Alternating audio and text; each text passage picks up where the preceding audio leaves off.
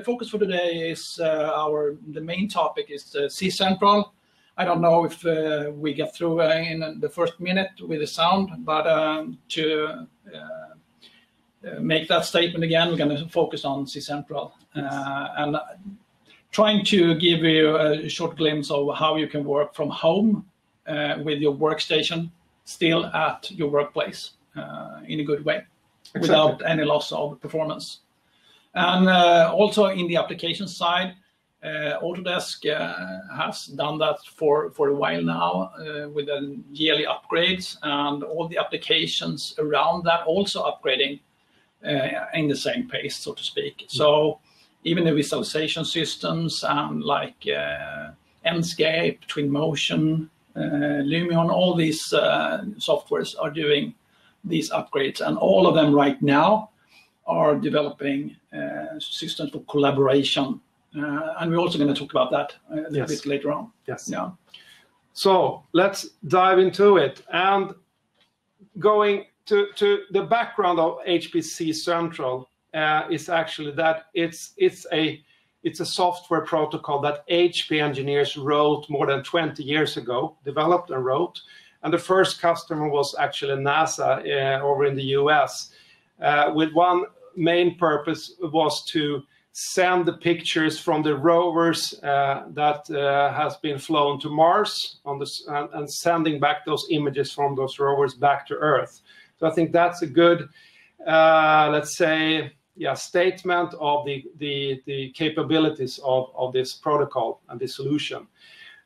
More recently, a couple of months ago, we received an Engineering Emmy Award, which we're super proud of course. And the reason or the background was that, as a quote from one customer, was actually that HP helped save Hollywood, meaning that in the pandemic time, we have all the production studios, many of them had to work from home, have to work from home, of course, and in order to continue to deliver on the production deadlines for the TV series, Netflix series, etc., and also the cinematic productions, they were able to do so by using this protocol, the solution. That's really important. And what the solution really consists of is basically 3 different parts, and you don't have to use all of them. So the fundamental thing is that you connect to a remote workstation system, and that system can be in your office like it is today, or it could be rack mounted, or it could be wherever. It doesn't really matter. And you only have to use the remote boost protocol for the connection.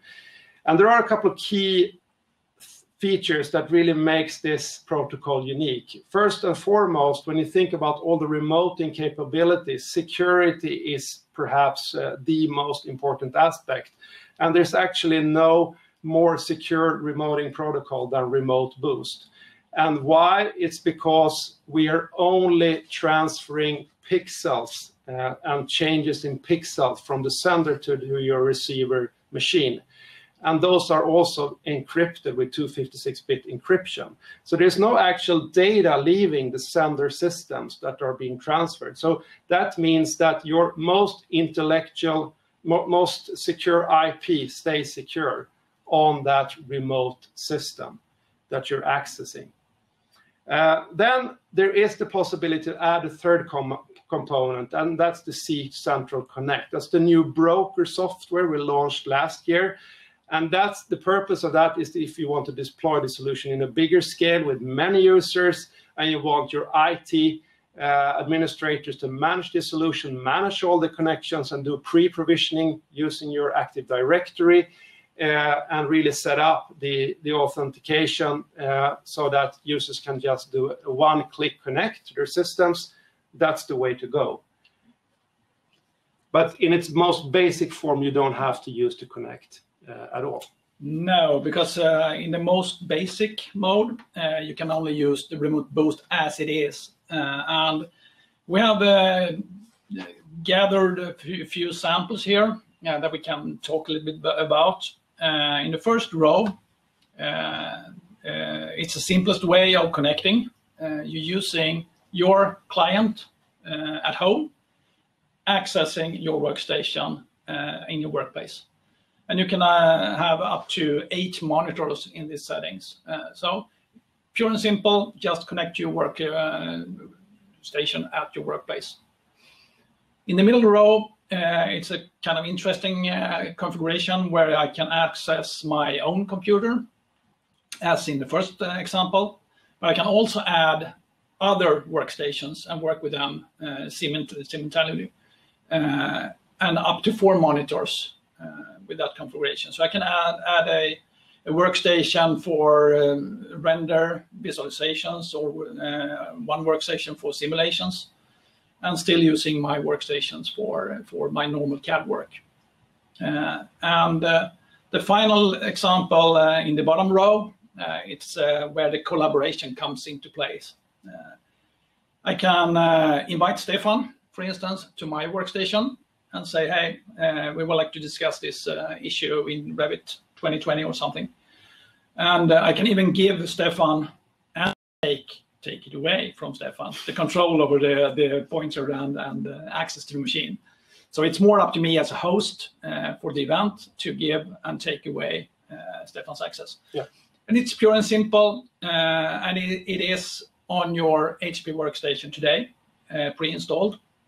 We're going to talk a little bit more about that later on. So, yeah. But how does I'm kind of curious about the ZCentral part of the broker. Do we have any information on that? Absolutely. But before we go into that, what about the performance, Patrick? What if I have to do my heavy lifting visualization? Yeah. Do I ever have to compromise on performance in this solution? No, you don't. You don't need to do that, because your access is one-to-one. So you're accessing your own workstation. It's not a shared server visualized. So no virtualization. No virtualization. No. Nothing that you share with others. It's your own computer you're accessing. So that's the main point thing. Exactly. Yeah. So you should expect just like local experience. Yeah. That's really one of the key benefits. So going into the ZCentral Connect, the so-called broker I touched on before, this is a schematic of how it looks. So we're using the remote boost protocol to handle the connections and send the encrypted pixels I was talking about. So here is an illustration of how your IT DMs can set up the environment with the pre-provisioning and the one-click access I was talking about. And in this example, you see on the left-hand side that you can assign different pools of systems as well. So if you think about, you have within your organization the design team doing the CAD work, which is probably the majority of your users. They have one set of dedicated systems that are exactly the same spec. And they get, when they click access or connect, they get the first free machine and start working. Then we have the marketing guys. Maybe they're using Adobe InDesign or Photoshop or other Autodesk applications for their work. They have their systems. And then we have the simulation guys doing all the heavy lifting simulation tasks. They have C8s maybe, very specifically spec to them. And it's only those guys that can access those machines and do their specific work. So that's a simple overview of the broker possibilities. So Patrick, in terms of investments and how difficult is this really to get going, and what do I have to do really? What does it cost? It doesn't really need to be that difficult or expensive for that matter. And we have just shown you on this slide all the different machines that are in the workstation portfolio. So if you do have a HP workstation, as I mentioned before, it's pre-installed. It's already there and has been for many, many years, to be honest. And it doesn't need to be that simple. Just install it and access it directly. And it can be rack mounted in a server area or at your desk in your normal workplace. Yeah. Yeah. So if you're running our hardware, it's completely license-free if you're running the remote boost. The remote connect comes with a license cost, which is quite low, to be honest. Then Patrick was talking about if you want to move, let's say, to a bit of a bigger solution and maybe a rack mount the workstations to get the hardware really close to your storage where your application and the project files are located for really fast load times, etc. And we want to maximize the density, meaning the performance per cubic centimeter, basically. Then we would probably talk about the new 4R, ZCentral 4R, 1U rack workstation, which is really powerful, but in a 1U form factor, which really brings that ultimate combination and maximum performance to density ratio. Then also I talked about initially the security is imperative when we talk about remoting solutions. And we as HP recognized this problem, if you will, many years ago, and where we foresaw that the number of cyber attacks would increase exponentially. And that's exactly the reality we're facing right now. And when you are working with your most secure projects, you need to have a solution that is robust and really secure. And we're delivering this in the protocol, as we talked about, but also in the hardware itself, the systems you're accessing. And we have, since many years, a built-in extra security chip that we call the HP Endpoint Security Controller. The marketing name is known as HP Sure Start. And that extra chip always controls and makes sure that your BIOS integrity is intact, and the system manages this automatically. On top of this extra chip, we have also built in a lot of extra security features in the OS level to protect your most critical services running in the OS layer in Windows or Linux.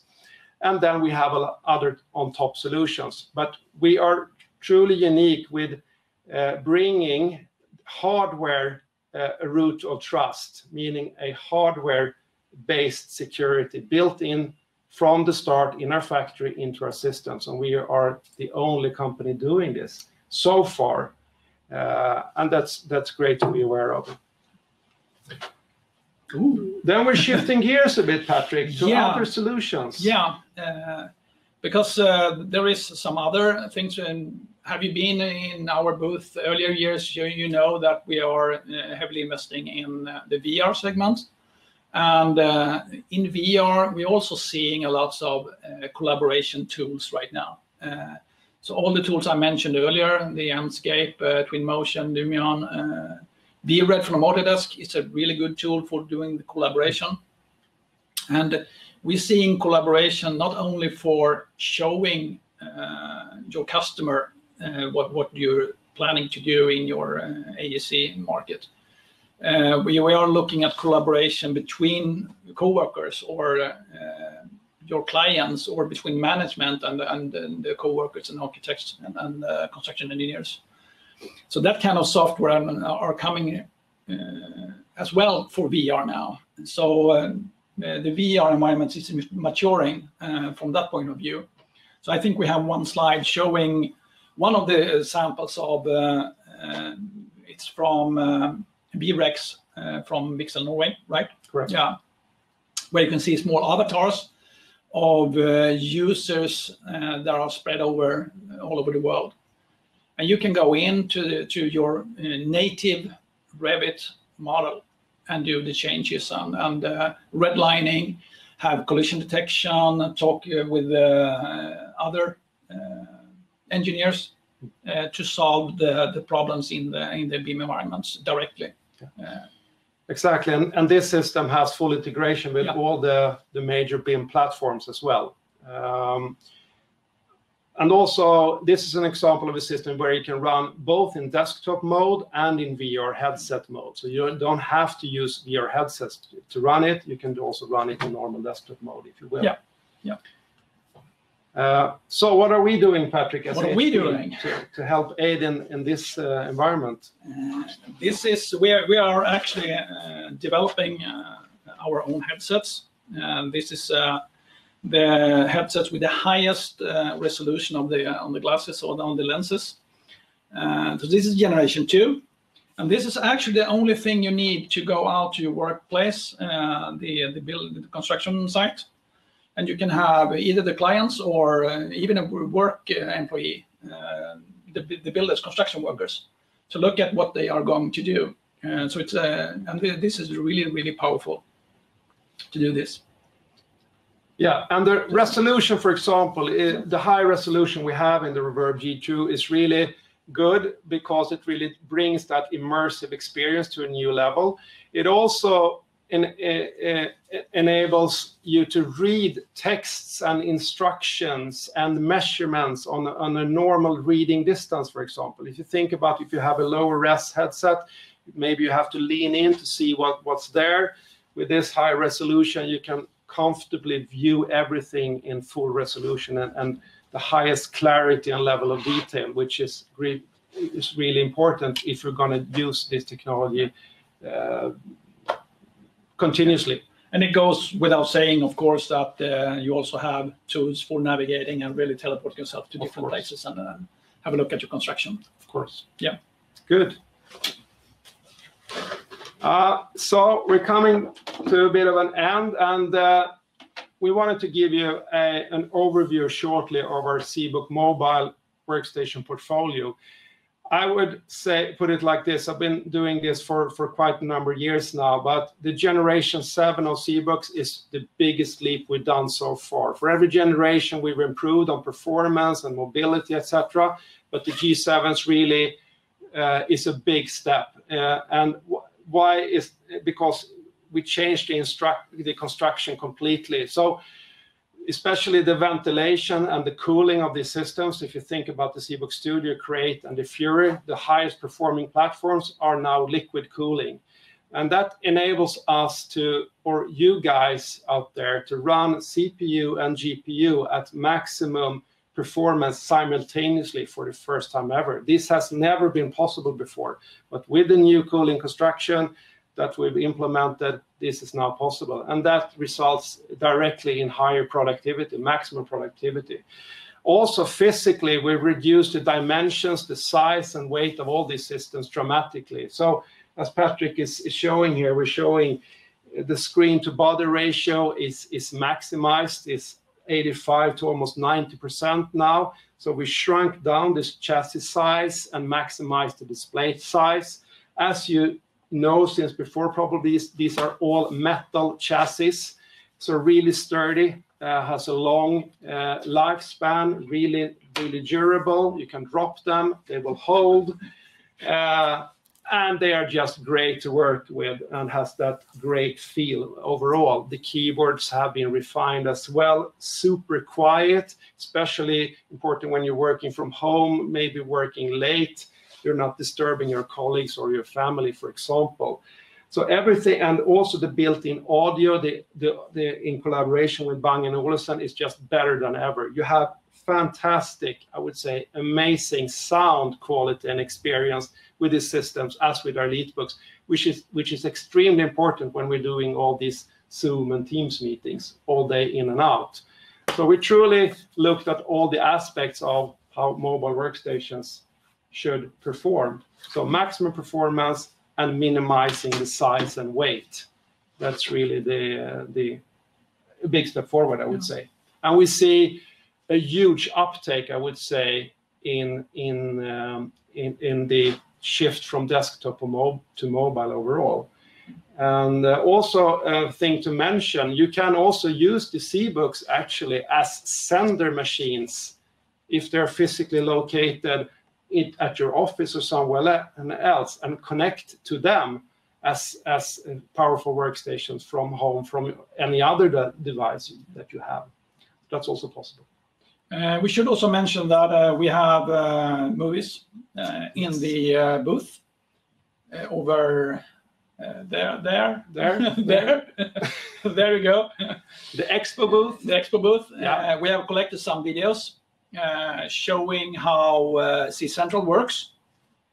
We have a clip from you from an earlier presentation. Exactly, where we're demoing how Remote Boost actually works. So it's a 4-minute video, so I encourage you to just check that out. And also another video explaining the ZCentral solution in video format. Yeah. And a couple of other videos as well. We have AEC. AEC, exactly. Yeah. We have Arup, a quite a large architecture firm in the UK, a reference video highlighting our Reverb headset and how Arup is using that for their workflows. And also video showing the new liquid cooling construction. Yeah, exactly. And we are also hanging around in the booth. Absolutely. So if you have questions or would like to talk to us in the booth, we encourage you to go there, and we're going to be there all day and tomorrow as well, of course. And just ask questions in the chat, and we'll make sure to follow up and connect with you and make sure you get the response immediately. Yeah. So I think with that, 1 minute ahead. Yeah. In time. Thank you all for listening, and have a great continued Nordic BIM Summit. Thank you.